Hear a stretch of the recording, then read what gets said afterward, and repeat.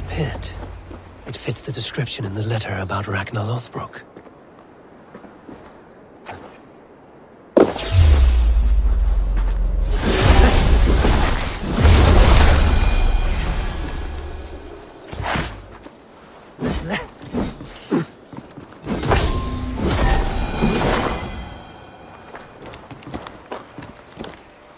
There is the cage that held him. The site abandoned, as if used once for a ritual, and never again. Here. This is the place where Ragnar Lothbrok met his end. He must have been naked and bloodied, every drop draining into the pit. This supreme Drengir of all men, now King Ayla's prize. I have seen this day 1,000 times. Baldur keeps a cup of mead for me. I welcome my entry into the land of champions. Mocked, ridiculed, humiliated. His honor did not budge. Dragged by cowards, thrown to snakes. They were more afraid than him. I face death with a thirst on my lips. My reputation cannot be unwritten. Inscribed on the hearts of those who fought beside me. Set upon by venomous snakes, he stood and spoke with honor and spine, for all who lived their lives for glory alone. Oh, how the young pigs would grunt if they knew how this old boar suffered.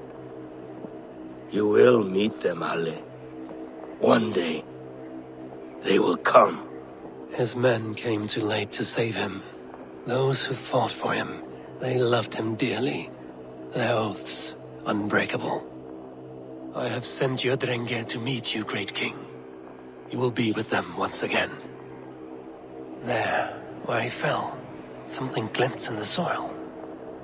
There's something in this pit. Something left behind.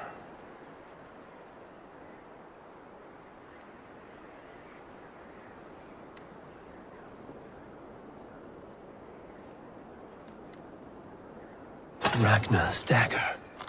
A fine sea axe of Damascus steel.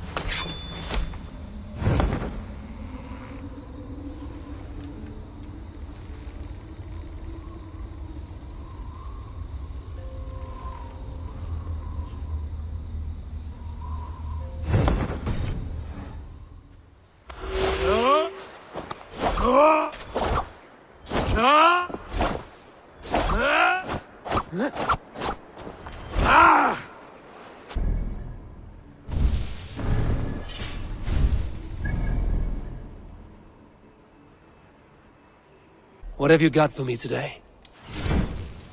You have a keen eye for quality. Ah, look at how powerful it is now.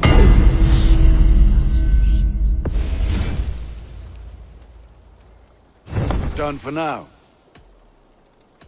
I must be on my way. Time ago, a